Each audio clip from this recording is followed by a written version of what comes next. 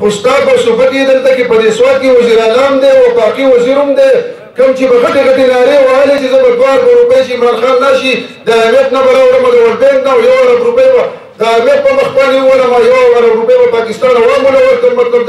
په دې باندې به دغه وکړو نو هغه 2 ارب روپۍ خو څه کوي عزتمندو خو زه تاسو ته دا خبره کوم چې نن خلک تباه برباد کړو نو ما دا خبره وکړه هغه ورځ ما دا ووي چې موږ خو پرېږده تا خپل کارکون چې چا ستا لپاره زنده‌باد مرده‌باد ویل ستا لپاره شپه او ورځ یو کړې ده تا په دې سواد کې ما ته یو کور په ثبوت سره وکړه چې تا چا له کور جوړ کړی دی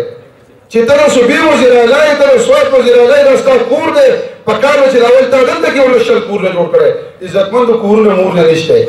روزګار نشته وروره البته په کروڑو روپۍ په اپارتمانونو د غریبانو خلکو راواغستې موږ دا خبره کوو که د قوم پکې پیدا کېږي چې ورکړه نوکریان هم ورکړه روزګار هم ورکړه خلکو له کورونه هم جوړ کړه نو زما عزتمندو تاسو ته پته شته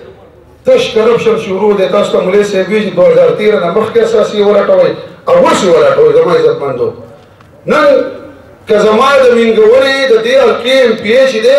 که د هغه په حلقه کې چېرته سرکاري نوکریانې راشي نو کم از کم دا د مقامي MPA حقي نو نور وزیر اعلی ورور ورته ناست دی په خدای کړه دا شی دې مټې ته ځغلی په سواد کې وګورئ پېښور کې وګورئ نوښار کې وګورئ هر ځای کې د مټې خلک نوکران دی او بله واورئ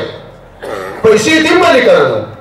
پیسې دې یادې ما ته یو ملګري وي ته مړه مې دا خو ټولې دنیا ته پته ده سړیا د سکیل په بنیاد نوکري ده که 2 لکه 4 لکه روپۍ دې ما یې دغه نایب تحصیل دی او خبره پسې ما یې بیا ځه ما عزتمندو دا د یو څو ورځې مېلمه دی دی اوستلی دی په 4 ورځو کې دی روان دی ګوره ته به یې زه د الله نه سوال کوم چې اپوزیشن والا په ما عدم اعتماد راوړي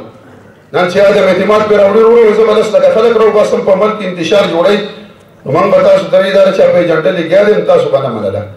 زما عزتمندو د یو څو ورځې مېلمه دی روان دی خو د خبرې مقصد مې دا دی دا سره ګوره زه په هر تقریر کې په هر ځای کې په ملک آباد کې په رحیم آباد کې په سیدو کې سیدو ملګري ناست دي ما دغې خلکو له یقین دهاني ورکړې او مانکوټ زمونږ کور دی نو دا هم زه تاسو له یقین دهاني درکوم چې دلته موږ ته څومره مسایل دي زه تاسو ته یم الاولو دلته موږ ته د مقبرې مسله ده شته که نشته شته که نشته ووایه که نه وروره زمونږ مقبرې نشته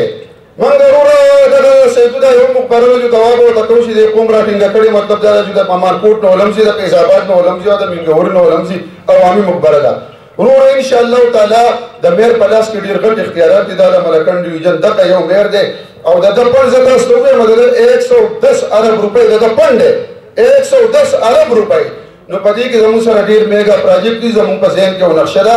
ما انشاءالله تعالی چې په هر یونان کونسل کې ما دا لوس کړی دی چې زه به د ماشومانو دپاره یو وړوکی غوندې پارک به موږ جوړوو انشاءالله تعالی د مقبرې غم به خلکو لکه اوس هم په مانکوټ کې ما 13 پیره چې په ضیاءالدین MPO په دې سکول کې د دې قوم د پښتنو د دې مشرانو سپینګرو د هرې علاقې ممبران کونسلران زما په خیال د عمران دلې پکې مو ارشاد دلې پکې مو رضا خان پکې مو دا په ضیاءالدین راغلی و دلته کې او د مقبرې د سپکې خبره کېده او د دغه کېده د څه ورته وایي د جنازګاه مولوي صاحب ته هم پته ده ما ورته دا خبره وکړه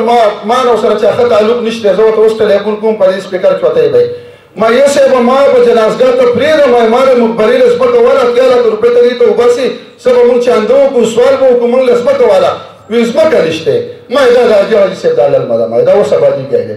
حکومت ته څه دی خو سیکشن 4 په والا به پیسې ورکړه کوم له ځمکه والا وروره مونږ له هغه ځمکه وانخېسته یا ما عزتمندو جنازګاه ونه په سوال بنت باندې مطلب دا چې په هغې ځای کې جوړه شوه چې هغه مړي اوس هم ستاسو د مخ خلک په روډونو کې ښخوي نو عزتمندو بیا زموږ دا مارکوټ میاګان لري مشران له بادشاه دلته دوله دي الله پاک وواړه جنتونه ورکړي بیا یې د لارې مسلو ټیکهدار زما په سره راغی تباه کېږم وی وي ښي لار نشته وي 100 لکه مې لګولي دا لارې ما ورته بیا سوال وکړو ما یې تاسو زه ستاسو څه یم هغوی زموږ وراره یا جانمک ناصر ما خبره به اوري باچا دې خو یې په خلالات ژوندی دی دا جیم ژوندی دی ما ورته سوال وکړو دا د قوم دغه دی ما یې زه ستاسو په دې مال کې زما حصه شته وي بلکل شته ما یې زه پکې یو 12 فوټه لاره لرم وي اوس یې په چوړې وباسه پکې ما ور هغه لار بیا وکړه